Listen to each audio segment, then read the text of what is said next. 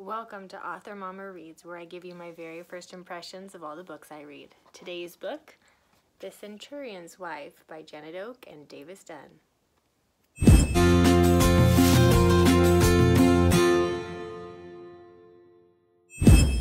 I just started chapter 6, and the problem that I keep having is wondering what's going on. There's some intrigue she's pulling into this, and I'm just having a little bit of a difficult time following it. I like it when things aren't spelled out in books, like, and it could be him, John Murphy. Like, that's a little too spelled out, but when it's like, and it could be him, but then it's not even alluded to, and I don't actually even know who the him is, and then they leave it, then I am a little bit in the dark, and then I do want a little more information than that. So, it's coming just a little bit late, so I always feel like a step behind, and not necessarily in a good way, but I think I like it overall. Ooh, I just read the part where the Centurion's talking to Linux, and they're having this conversation about Jesus' crucifixion. Oh my gosh. I know we can't really know what was talked about or anything like that, but I can really imagine this conversation happening, and I love the biblical ties that they're bringing in, and that this is the centurion that Jesus healed his servant. So anyway, I like that. My eyes are all fuzzy. I need to stop. Also, my daughter wants to play the Kindle, so I need to give it back. Even though it's mine. They stole it. Okay, so I have a book club tomorrow, and since we're all quarantined, this is April 9th, 2020. For anybody who comes across this video later, remember the great quarantine of 2020, the great pandemic. So we have a Zoom based book club that we're going to do since we can't meet, and it's tomorrow. And I read a bunch of other books, but not the one I was supposed to read for book club, so I am zooming through this one. And one of the things I will say is that I'm skimming a lot, partly because I need to have it done. I want to have it done before the meeting tomorrow evening, and I can read a book pretty fast. And partly because it's easy to skim. There's a couple pages, at least in Kindle, version of pages, that you can skim fairly easily. Just talking about the countryside, or describing battlements, or the palace where Pilate's staying, certain things like that. So on the one hand, you can skim it pretty easily because you're not going to miss anything super important. On the other hand, it is fairly interesting enough that if I had the time, I would probably sit and read all of that. So I'm not skimming because it's boring. Leah is continually over and over referred to as an intelligent woman, even by someone who hasn't spoken to her other than to say hello. So someone says, do you know anything about her? Oh, only that she's an extremely intelligent woman. Have you spoken to her? No, just, to say hello. And so I'm just wondering why she's so intelligent. I wish that they would just give a little bit more into that. Like, she made an intelligent decision by taking care of a slave, which endeared her to the household, I suppose, but that's the only thing they've alluded to. So maybe they just thought that was a very intelligent move on her part. So I hope to see a little more of her actual intelligence in her decisions, so I can understand a little bit more about her personality. And then also about the men. I don't know, I feel like in their conversations, I'm left to wonder whether they're being humorous or serious. I was like, was he joking? He seems to be, but it's hard to picture, so I'm sort of left to like reread that paragraph and then just decide for myself how I feel like that came across, which, you don't want to be told how to feel necessarily, but like, I also want to know what their personalities are like. And I mean, I could make something up, but that might not be what the author intends. So.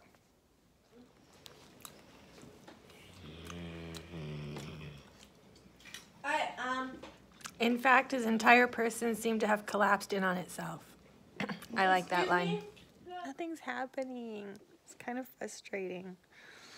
There's these chapters where it's all small talk, and some of it's important and mostly it's not. And even though they made the small talk, I guess the important part they wanted you to hear because they were discussing Jesus and stuff about him, just a lot of the sections are feeling not necessarily filled with important things, and there's not very much dialogue. Far more narrative. Also, 48% through the book, according to Kindle, and the male protagonist and female protagonist have still not met. I'm not sure what to say or where to begin, except that I loved this book as much as I didn't like this book. It was such a paradox for me. It has nearly every element that well, not nearly every element, but it has a lot of what I just do not enjoy in a novel. And yet, so much of what I did, that even though I didn't want to read it sometimes, I kept being pulled back. So it was just so confusing to my head. Let me just start with what I didn't like about it, just to get that out of the way, because I want to say what I did like about it. What I don't like about it is that there's a lot of description. I thought at first that I wouldn't mind reading the description if I had the time and opportunity. Actually, my book club was canceled. Not enough people had read the book, so we had to put it off. And so I had longer to read it, and so I did try to read more of it, but then I found that I still wanted to skim, and I would just look for the dialogue. I don't think I can say the bad things without saying the good things. So the bad part is that there was a lot of detail, like a lot of detail, where I personally love good dialogue. I want to read it and I want to like get into it, and I'm a character driven kind of girl. And but at the same time, the descriptions were so vivid and so amazing about Jerusalem that I just thought the author had to have been there. And sure enough, at the end of the book, it does say that Davis Dunn visited Israel for nearly 2 weeks to do his research. So that is amazing. The descriptions of like the palaces, like Herod's palace, or did they talk about Herod? Well, they did talk about Herod. I'm trying to think now. There was a lot of description about Pontius Pilate's palace, or even just terrain in the area. So it's hard to criticize it. It's just generally my own opinion that I don't care to read huge amounts of description with no dialogue. But the description that was there was very well written and very informative and very vivid. So I mean, that's just opinion then, so I can't really criticize it too much. Now let's get to the dialogue. I skimmed to the dialogue. So the dialogue was incredibly sparse, and whenever they did talk, it was, I wonder if Davis was the one who actually wrote out the male dialogue. It was very to the point, no frills. Maybe just the way a man would speak, like a military person, just no extra. So it made the dialogue on the one hand very bland, so I didn't care for that. But then on the other hand, it was very to the point. There was no wasted dialogue. There was nothing that didn't make sense. It was fairly realistic dialogue if you just have a very what would you call it, like soft-spoken person or just matter-of-fact person. That was his personality. So there's not a lot to criticize there either, because what dialogue was there was perfectly fine. The one thing about the dialogue that I don't remember if I stated it earlier or not, was that it always seemed to me that they didn't necessarily get to the point, or all of their points were really the small talk before getting to the point, and then they'd get to the point and then they'd end the chapter. So that was kind of a source of frustration at first. Another major contention I had in the book at first can be kind of summed up in one of the reviewers. His name is T.J. McKay, is what he went under. FYI, there was a lot of male reviewers on this book. It seemed like a lot of male readers, and maybe that was because of Davis. Maybe they were some of his book fans. I'm not sure. So he says, one's opinion of this book will be directly related to one's expectations of this book. This makes it a very difficult one to review. I completely agree with that. I disliked it until my expectations changed. He says that he does not think this is a plot-driven book. I disagree. I actually think it's very much a plot-driven book. And the reason for that disagreement is, let me just read you the definition. Character-driven focuses on the inner conflict of the characters that you've created. If you choose to use this writing style, your reader will spend time thinking about the characters and their attitudes, personal evolution and decisions, and how those in turn change the shape of the plot and the story as a whole. I was frustrated because I like character-driven books. I really do. And my books are very heavily character-driven. So I was looking for those changes in the characters. I was waiting for them to get together. For goodness sake, half the book before they even met the love interest. So in my mind, although this book had this biblical setting, and although it had to do with the Centurion trying to track down witnesses to Christ's death or resurrection, to learn out the truth of what happened to him and then report that back to Pilate, I kept in my head thinking this was a romance, and that why aren't they spending more time together, the two characters? And so it was a frustration to me until it like snapped. This is really a plot-driven book. The whole point of the story is not necessarily they're getting together. It's the road they're on. It is them finding out about Jesus, finding out that he is alive, and finding out whether they are going to follow him or not, and whether he has granted them faith. And once that switched over, I was really able to enjoy it. Then the characters, it really didn't matter what happened to the characters and together. I mean, it was nice, but it didn't matter as much because each of them had to find Jesus. And since that is what was happening, it changed everything for me. It says plot-driven. Plot-driven stories, on the other hand, place a larger emphasis on the actual plot itself. Factors such as plot twists, action, and external conflicts are what make up the focus of the story of writing. In most cases, the goals of the story are more external in that they are focused on the development of a situation. In truth, this book was probably a little bit of both, because it's not completely plot-driven. It talked about it's like two people getting on a roller coaster and they're just taken wherever the plot goes. There was no roller coaster rides in this. There was not that exciting in terms of energy or intrigue at first. But still, they're on the road to find Jesus, and really that takes them everywhere in this book. Their road is not towards each other so much as to find the truth of Jesus. So that is my opinion. So I want to read some reviews to you and then just kind of give my responses to some of the reviews. This is 79% for 5 stars, 16% for 4 stars, 3% for 3 stars, 1% for 2 and 1 stars. So by and large, this was a very popular book. Someone named Christina Marie says that they stopped after the first few chapters. Boring, too long, getting to the point.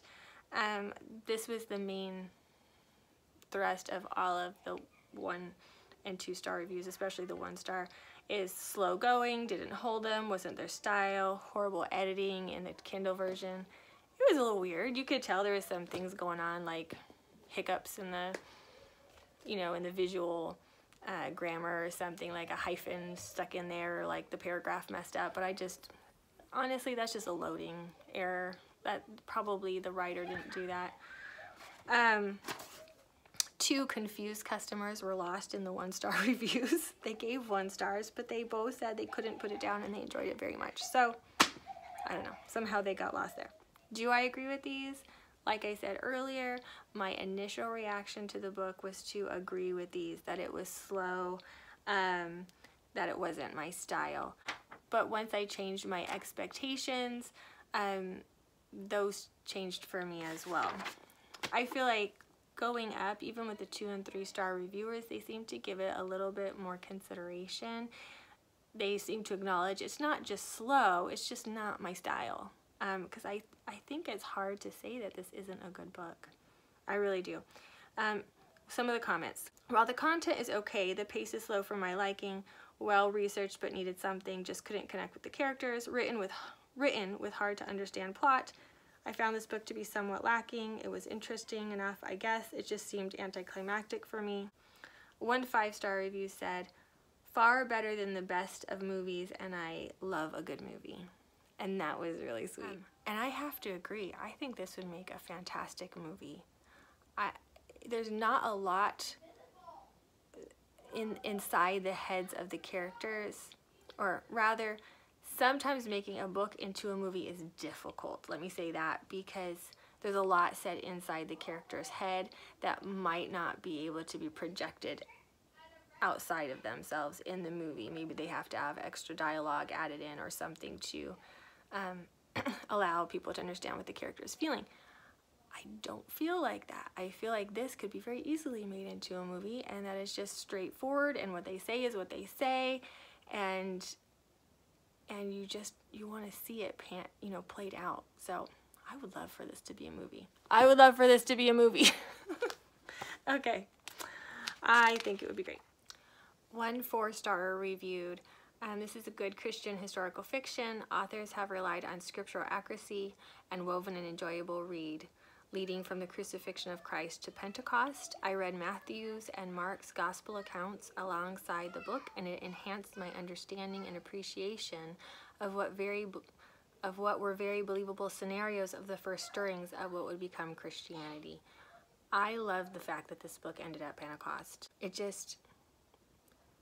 was beautiful. I mean, it brought me to tears. It was probably the first time in my life that I could actually maybe guess at what that could have been like.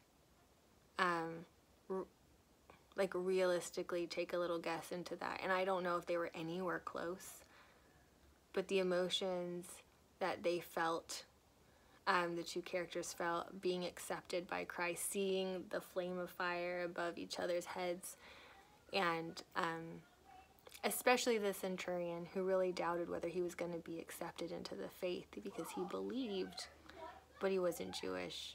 And there was still a lot of the Jewish people who were rejecting him. Like, they wouldn't let him go and sacrifice at the temple or make an offering.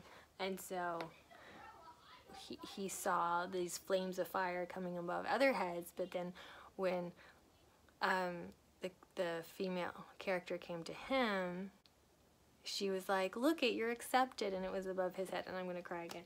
It was just beautiful. That's all. I want to just read you a couple of my favorite quotes from the book. I loved the biblical truths that they put in there. Okay, one of them was a quote, how else can we be reconciled except one individual at a time? This Jesus you seek did not come to address nations. He washed the wounds of lepers. He dined with sinners. He healed all who came to him, one person at a time. Another one said, she would not be a Judean today and a Gentile tomorrow. It was all or nothing at all. I just like these themes. They're very solid. My dear one, you already believe. What you want to do now is follow. And to me, that's very personal. Because what do you do with belief? And James talks about that. You have outward actions that show you believe. And so there was this point to which both Leah and Albin believed, but they didn't know what to do with that. And there were people that came alongside them that kind of, now you need to follow. What comes next? What comes along with belief? Jesus was alive and deserved unwavering allegiance. I love that too. Albin had, I'm just going to go to that really quickly. It says, a soldier's task was to read the terrain, ferret out an enemy or risk, and conquer both. But he no longer knew who or where the enemy was. Only on one point was he certain. Jesus was alive and deserved unwavering allegiance. And this was Albin's character's dilemma, was he was a Roman soldier. And who was his allegiance to? And so there was a struggle for him. But it was just so good. It's funny because I say that and still it's got almost every literary detail or things I don't like about it. Like, I would never choose a book that had this misdescription and so little dialogue. But I have to love it because at the end of it all, it played over and over in my head, and I chewed on it and couldn't let it go. So I can only conclude that it was an amazing book. I don't know if this is indicative of Davis Dunn's writing in general. I know I enjoy Janette Oke's writing, so I don't know if it was just this book and the plot that they wanted to get across that made it so descriptive. I don't know what their other writing is like, but I would definitely read something by Davis Dunn to see. And of course I would continue with Janette Oke because she's just amazing. So anyway, I just can't say enough about it, even though I didn't like most of it. Even though I skimmed most of it. I think you should read it for the experience. Read it for the experience. Just see. You gotta read it once. You just gotta read it once. It's kind of like The Passion. You watch The Passion, and it's so dramatic. It's so intense. But if you ever try watching it again, which when I do, I have to fast forward it through parts. I can barely stand to watch most of it anymore. It's just so hard. Do you remember when everyone went in The Passion and then your friends would come out and you'd be like, was it great? Was it so amazing? And then they're like, yeah, it was good. And you're like, what? And then you'd go in and then you watched it and then you knew, you understood. This was heavy. But when you watch it a second or third time, it's actually a very slow movie. It's very slow. It's just all dramatic and for the first time effect of seeing it. This book to me it's kind of like a very slow book in some ways, but you'll be glad you read it. You'll be glad you read it. Just like you're glad you watched The Passion, you watched it the once, no more. Read this book, and you may be one of those people that love it and will read it every year right before Easter. I hate calling it Easter. I actually finished this book the day before Resurrection Sunday and then watched The Passion with my husband on Resurrection Day. And so you may be one of those people who will just be like, yeah, Resurrection Day's coming up. I'm going to read that book again. Or you may be one person who reads it and then says, great, that's amazing. I will never read that book again. But you will be glad you did. I really think you will be glad you did. Keep an open mind. Switch your expectations, and I think you will enjoy this book. The next book I'm reading will be by Robin Lee Hatcher, so be prepared for that, and I will see you next time.